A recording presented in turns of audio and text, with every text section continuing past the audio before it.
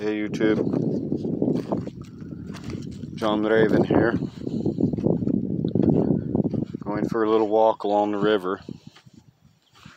I'm here at Camp Magnus. Just barely see my windmill going over there, my wind generator. Pretty hot down here today. Went to work this morning and ended up not feeling very well, and all of us ended up coming home. We were short-handed, only 3 of us, and 2 of us were feeling pretty puny. Things just haven't been going very well for me. It's getting pretty bad.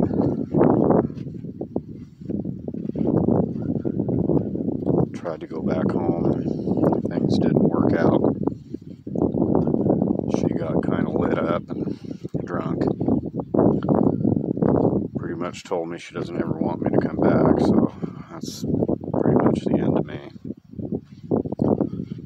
Wow, this river's changed. Got a little cove here now that wasn't here before. The water has dropped quite a bit, so anyway, I'm back down here. I was staying in the boss's driveway again, but had a little trouble. His new girlfriend, who's somebody who I knew out of the past, I thought we were friends, but apparently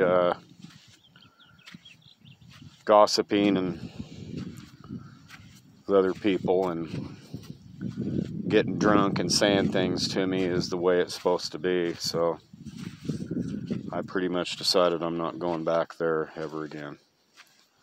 I will go there for work, but otherwise I'm not going to be staying there. I don't care whatever it takes. I'm just tired of it all. I'm so sick of everything, people, everything.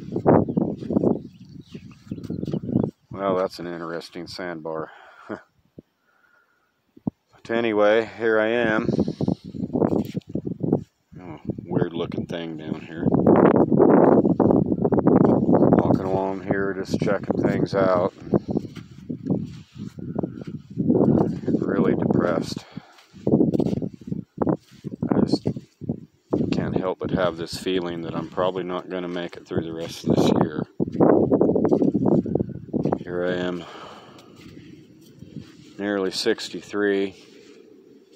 I'm barely getting by, living in a truck shell still, wherever I can find somewhere to park. I don't make enough off Social Security nowadays to be able to afford rent in this area and eat. So, got told by my sister to go to the old folks home. Yeah, you know what I say about that. But anyway,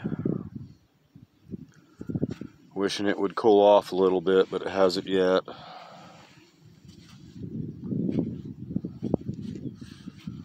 I'll call the boss here after a bit and see how everyone else is feeling or whether we're working or not, but I really just don't know if I'm going to be going back to work or not. Just not feeling very good, mentally or physically.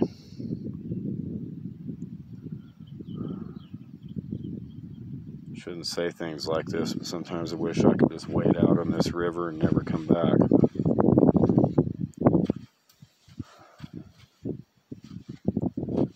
Pretty much when I was told that I never stand a chance of going back home, I felt like my death warrant was signed, because that's all I really care about.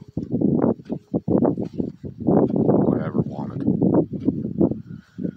But it's my own fault. I guess I fucked that up.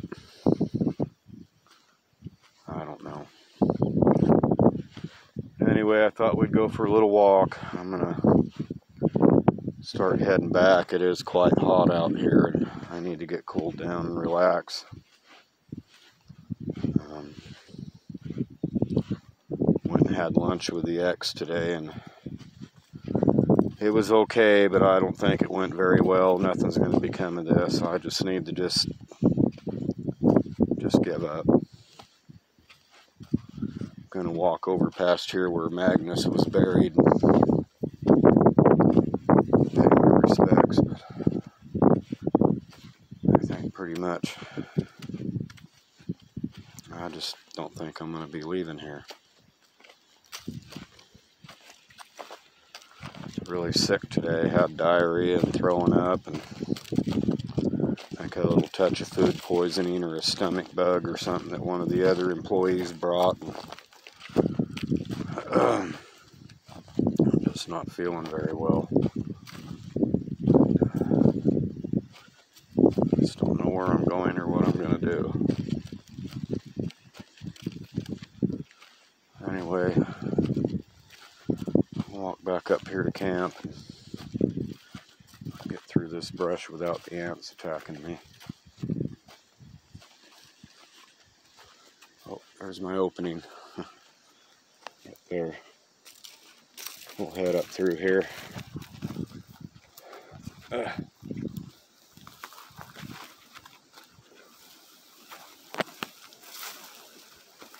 Here we are, the wind's blowing, making a little electricity. Got my solar panels on too.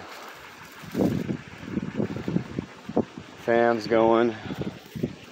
AC adapter, or AC inverter's going, so I got my fans going and my little Arctic Air, which is a piece of crap.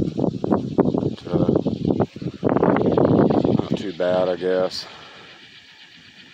There was a lot of people down here several weeks ago, and a guy literally living in a camp trailer over here had his dogs and several people, several vehicles. Actually, it was a big fifth wheel.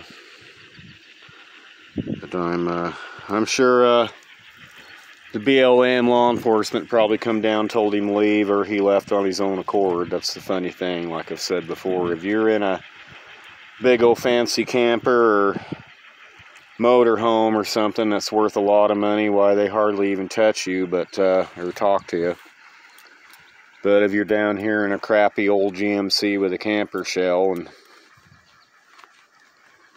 even if you're picking up all the garbage and doing what you're supposed to, they come down here and harass you. They don't fucking care. It's the way Utah is.